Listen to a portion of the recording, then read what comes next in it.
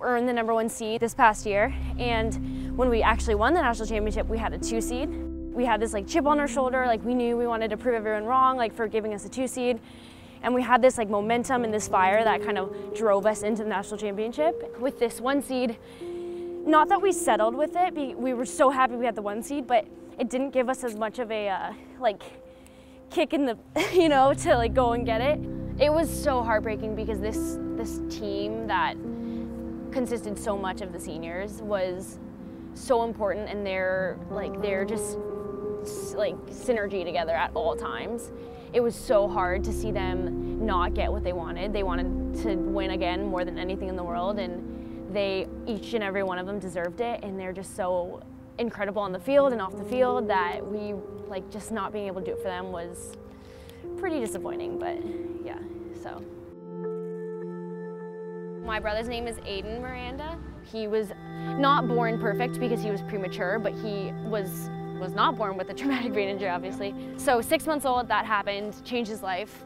He's 13 now and is a completely different person in a great way. He's still in like SSN, which is like special needs. But you wouldn't be able to tell that he's special needs if you met him, because he's overcome it so well with such grace that you would have no idea. He is on a baseball team, like he is a great pitcher and a great hitter, and his vision's restored.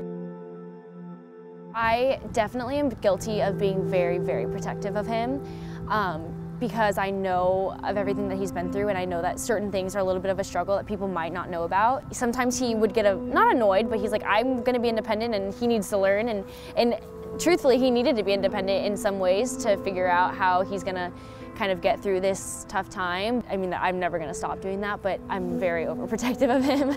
That like experience and being a part of that process makes me think about how like impacting lives is such an incredible thing that people get to do, and having an impact on someone else's life has always been something that I've like always wanted to do. So with the freshmen, they're in an unbelievable group, very talented, and there's a big chunk of them. There's like 8, and they came into this program and every starting spot was full. They were all seniors, and it was tough. And I couldn't imagine coming in, and it was probably very intimidating for them.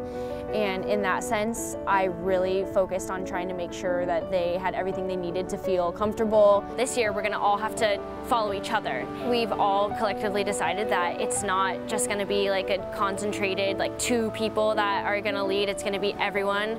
The thing about our team and what we really try to focus on year to year is goals as they come. I think the first goal is going to be to get through preseason and get through our preseason games with a winning record. The next goal after that is going to be definitely to try and win the Pac-12 championship. Obviously, everyone has the bigger picture of, yes, we want to win a national championship, but there's other goals that we need to meet before that can happen. So this year, with a little bit of a newer group, our cohesion and our leadership together is going to really decide if we can obtain that goal, and I definitely think we can.